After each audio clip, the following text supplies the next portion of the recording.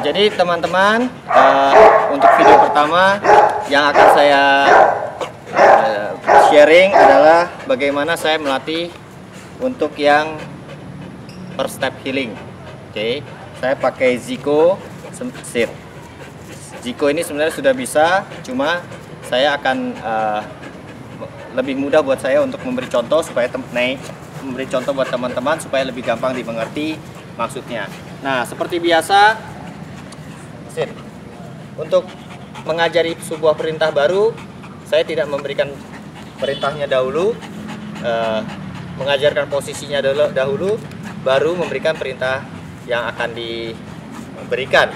Tapi karena di sini anjing ini sudah bisa, saya akan langsung memberikan perintah. Ya, perintah itu bisa berupa heel, berupa push, atau yang lainnya terserah teman-teman. Saya hanya menggunakan dog food. Teman-teman boleh menggunakan keju atau treat yang lain, tapi yang mudah dimakan ya, jangan tulang atau snack yang terlalu tebal yang lebih susah dikunyah ya. Kalau bisa menggunakan yang lebih simple. Nah, saya hanya menggunakan tangan kiri saya, memberikan sebanyak mungkin 3 kali reward, dan terakhir saya berikan release signal. Contohnya seperti ini, Siko. Ya, saya arahkan posisi tangan saya di sini, tidak terlalu depan, tidak terlalu samping, dan tidak terlalu ke kanan.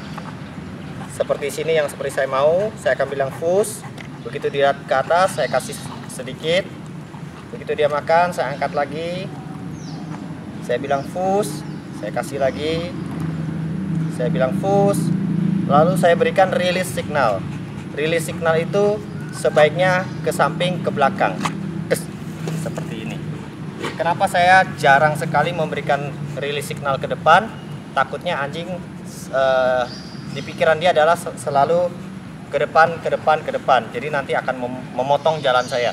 Tapi kadang-kadang tergantung juga kalau ada anjing yang memang naik. Ada anjing yang memang tertinggal di belakang, saya akan memberikan release signal ke depan. Semua nanti dilihat dari kondisi anjingnya masing-masing. Sekali lagi, sit. Yang saya lakukan hanya seperti ini. Push. Good. Good. Kalau dia tidak melihat, saya akan berikan perintah lagi, push. Good. Ya, super. Tidak masalah untuk teman-teman memberikan perintah berulang atau hanya menggunakan encouragement signal, yaitu good. Misalnya begini, boleh seperti ini, push. Good. Good. Good. Atau boleh juga seperti ini, go,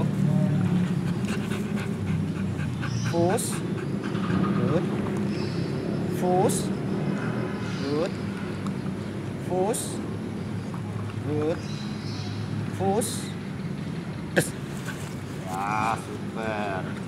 Nah, rutinitas ini dilakukan berulang-ulang. Saya tidak tahu berapa lama, berapa sesi, berapa hari, tapi yang jelas berulang-ulang sampai teman-teman yakin. Setiap teman-teman bilang push, si anjing akan lihat ke atas, baru kita boleh mulai berjalan 1 langkah. Nah, jika teman-teman sudah yakin dengan perintah dan dia lihat ke atas, kita boleh coba 1 langkah. Misalnya seperti ini. Push, good, push, good. Pastikan dia duduk baru diberi. Push. Good. Ingat ya, setiap perjalanan saya menggunakan kaki kiri. Dan tangan ini tidak bergerak kemana-mana. Kalau tangan kita bergerak begini, dia akan mengikuti. Tetap pada posisi awal ini. Push. Ya. Nah, posisi awal ini, ini yang disebut dengan basic position. Dan di ujian, begitu Anda memulai seperti ini, push, naik, ini sudah dinilai oleh juri ya. Jadi perhatikan basic position. Nah, sekarang saya ulang lagi 1 langkah. Push, good,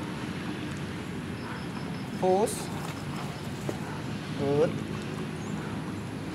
push, good, push, des. Ya, super, good, des.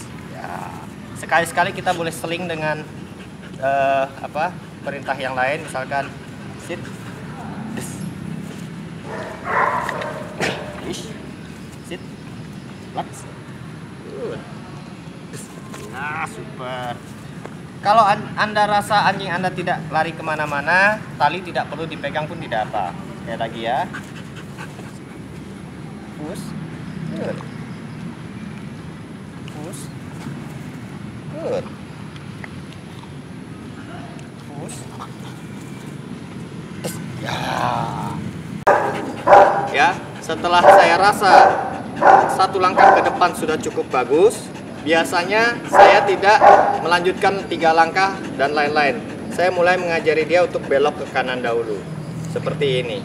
Siko, naik. Push. Good. Push. Good. Push. Good. Push. Des. Ya. Sekali lagi ya, kita kasih lihat. Siko. Sit, good, super. Sit,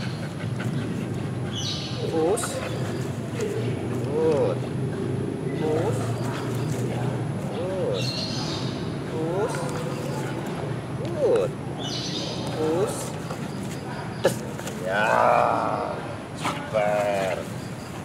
Setelah belok kanan ini bisa, saya akan coba balik kanan, dan selalu ingat dimulai dari kaki kiri. Sit, push, good,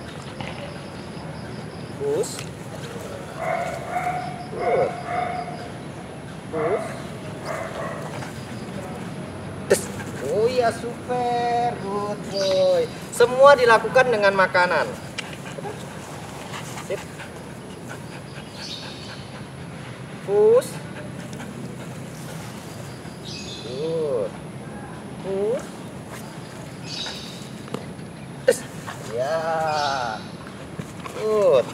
Setelah dia paham dengan belok kanan dan balik kanan, saya akan coba dengan belok kiri dan balik kiri. Cuma mungkin untuk belok kiri dan balik kiri ini sedikit lebih susah karena kita memotong langkah anjing. Tapi lakukan dengan pelan-pelan saja, tidak usah buru-buru.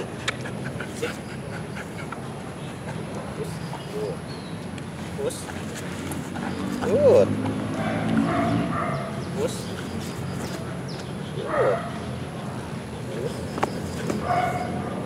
Ya, sekali lagi saya kasih contoh.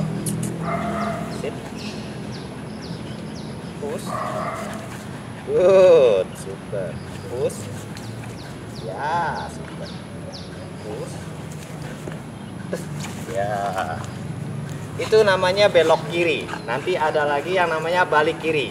Nah, balik kiri akan saya jelaskan di video yang lain, karena ini ada 2 cara, yaitu dengan military left about turn dan tradisional left about turn, ya. Nah, sekarang setelah dia bisa dengan 1 langkah, nih saya akan coba berjalan sejauh 3 langkah seperti ini contohnya. Yep.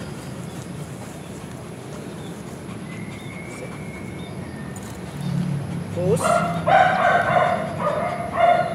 ya, push, 1, 2, stop. Good, saya kasih rewardnya. Push, 1, 2, stop. Good. Push, 1, 2, stop. Oh ya, super. Sekali lagi saya kasih contoh. Sit. Super. Push, 1, 2, stop. Good.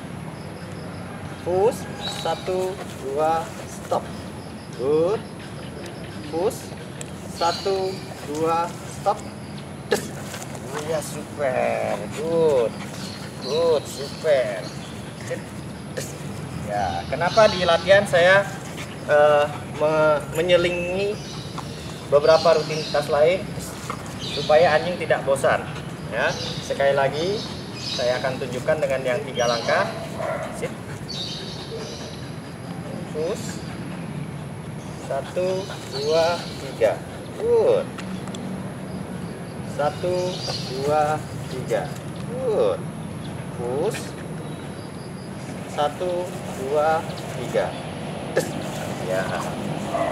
Di latihan saya biasanya saya melakukan hanya 3 kali pengulangan. Terakhir saya berikan release signal. Saya tidak memberikan 3 langkah yang terlalu panjang, terlalu lama. Cukup 1, 2, 3 stop, 1, 2, 3 stop, 1, 2, 3 release. Ya, begitu juga rutinitas yang lain. Sip.